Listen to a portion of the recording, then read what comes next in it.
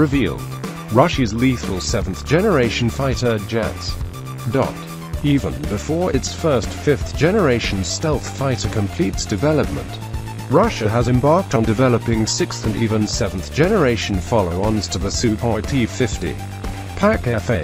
Indeed, Sukhoi has already presented initial concepts for a new 6th generation fighter to the Russian government.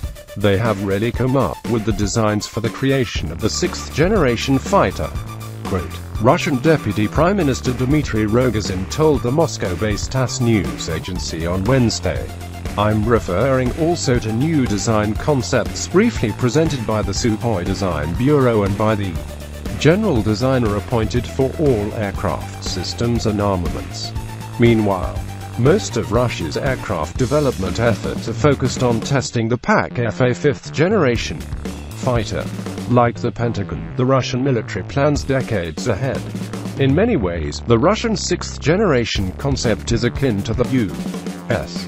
Air Force's FX next generation air dominance effort to replace the Lockheed Martin F-22 Raptor or the U.S. Navy's F/A-XX program. Like the United States, Russia too is exploring concepts like manned-unmanned teaming. The plane will be modified in both versions. Col. Gen. Viktor Bondarev, commander of the Russian Aerospace Forces, told TASS. However, there are very few additional details available about the new Russian effort. Moscow has embarked on an ambitious rearmament plan, which includes numerous new developmental efforts. Among those are new tanks, ships, submarines and several new aircraft, including a new stealth bomber. However, how the Kremlin expects to pay for those developments is an open question given the state of Russia's economy and the persistent low price of oil on the global market. Nonetheless, Russia is not just aiming to develop a follow-on to the PAK-FA. Moscow is looking far beyond the current horizon.